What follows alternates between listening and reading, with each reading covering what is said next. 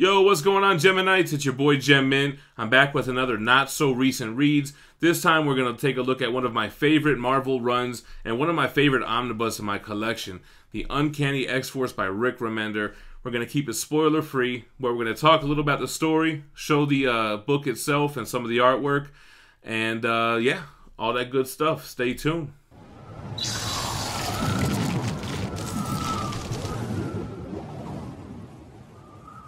Alright, man, so this is a whale of a book, and it's one of my personal favorites. I actually read this when I was collecting comics, when I just got back into it, and I had this whole run in single issues. It's like 35 issues with a couple of like 0.5 issues. Rick Remender, a dope-ass team. You got Wolverine, Deadpool, Archangel, Psylocke, Phantom X. You get Nightcrawler ends up joining. Yeah, but that's basically it. I read this without any prior X-Force knowledge. Like, I didn't read the Kyle and Yost stuff before I read this, and I was just fine. It actually leads into Wolverine and the X-Men, and it's just a dope-ass team, man. It's probably like one of my most favorite Marvel rosters of all time. Yeah, issues 1 through 35 and 5.1 and 19.1. Plus, it's got material from Wolverine Road to Hell 1 and All New Wolverine Saga and X-Men Spotlight. So there's a couple different story arcs in here. One of the earlier ones, I think it's the first arc, is Apocalypse is reborn inside of a child. So there's this whole ethical dilemma on should we kill this child that we know is going to grow up to be Apocalypse. And it's kind of crazy how that plays out. Very unexpected. You have the Dark Angel saga is one of the arcs in here, which is super dope, man. At this time, Archangel's in a relationship with Psylocke, and she's trying to like kind of console him because his evil inside of him is taking over. He's having these nightmares, and he fears that he's gonna become Death, like he was when he was one of the Horsemen. You know, he's trying to be a good guy. What else do we got in here? This actually goes back to the Age of Apocalypse universe, and there's some stuff going on there. That's one of the 0.1 issues. The artwork on these covers is super dope. Let me look at this and see what's going on in here so I can recall some stuff. Actually, let's just flip through it together and we'll talk about the book. Alright, so let's just take a crack open at this omnibus here. Opena. Crazy dope artwork, man. I love this cover. They couldn't have picked a better issue for the cover of the dust jacket. Absolutely awesome artwork. I love it. Spine is your traditional Marvel Omni. And here is the back, which is another one of the covers. I think the front is issue 2 and the back is issue 3. It might not be. Had a $100 cover price when it came out. Here goes your squad. This was the first I've ever read of Phantom X, and I loved his character, man. He was like Deadpool, but more like Ocean's 11. You know what I mean? A little bit more of a spy than a merc.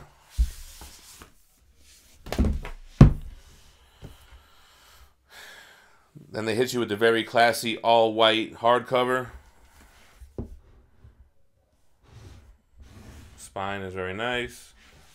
And a nice little cover on the back. I think this is Phantom X's ship. Eva? I might be wrong. Deadpool, Wolverine, Psylocke, Nightcrawler.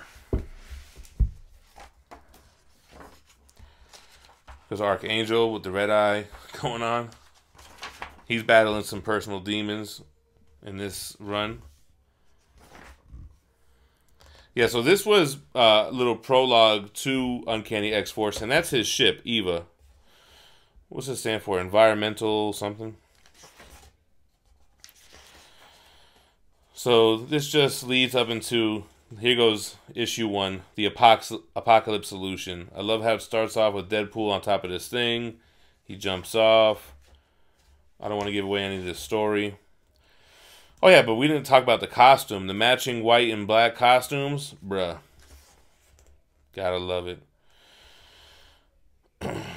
Wolverine with the red eyes, too. I like when they're walking through the mansion and they have, like, these big posters of, like, the original team, the giant-sized team, and just following teams. I think it's really cool that they would have that in the mansion.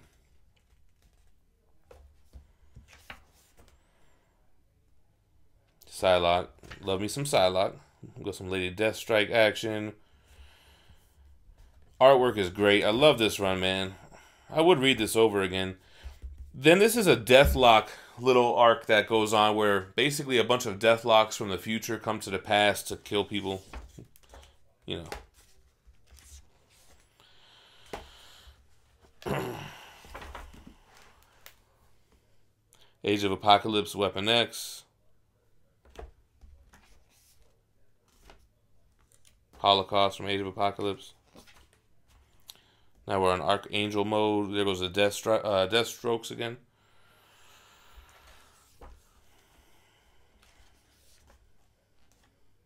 Love this run, man. The art does change throughout it.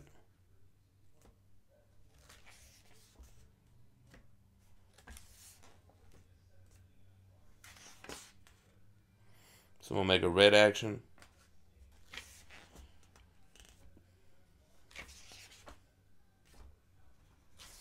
It's been some years since I read this. I love the Psylocke stuff, though. I love how she's trying to help Angel out. It's almost like she's with the abusive boyfriend relationship, and I can change him. So, Apocalypse is inside of this child, Ethan. So, if you've read forward, you know you've seen him in the academy. Xavier School, or I think it's Jean Grey School for Higher Learning. Oh, Deadpool's not in his gear. So I guess that's about it, man. Let's see what the extras are in here. Some variants. Oh, connecting covers. I always like that. Connecting covers. Here's the variant for #1 by Clayton Crane. Okay.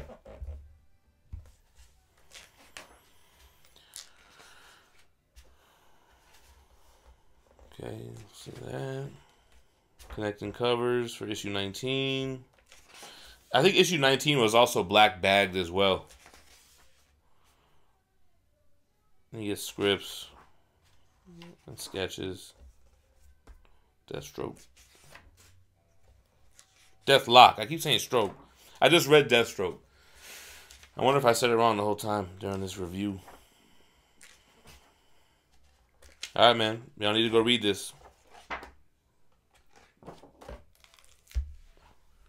Alright, guys. So that's my little non-spoiler review on Rick Remender's Uncanny X-Force. I'm doing these not-so-recent reads because I have a lot of stuff that I've read that people want me to do a review on, but I'm not going to reread it. I have so much of a backlog that I'd rather read something that I've never read. But, hey, even though it's been a couple years since I've read this, we could flip through it together. I remember some of the stuff. And you guys get to take a look at it, especially with whales like this, like books that are hard to come by. I do recommend picking this up in 2 trade paperbacks that collects the entire run.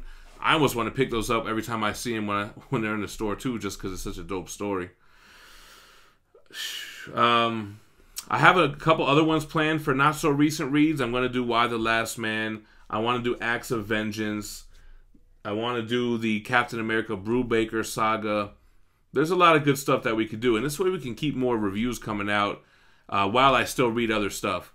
I've recently released the Deathstroke New 52 Omnibus review. I'm reading Eternals. We're going through the IDW Transformers volume, so me and Manimal are going to do reviews on that. He's also reading Hellboy. We're going to double team BPRD. So we're going to do a lot of recent reads to keep content cranking out. So make sure to subscribe to the channel. We do something every day, whether it's a review or a statue comes in and we do an unboxing or a haul. We do live shows and Comic-Con coverage, so a bunch of stuff. Hit that like on the way out and let me know what you think about Uncanny X-Force. Stay minty. Peace.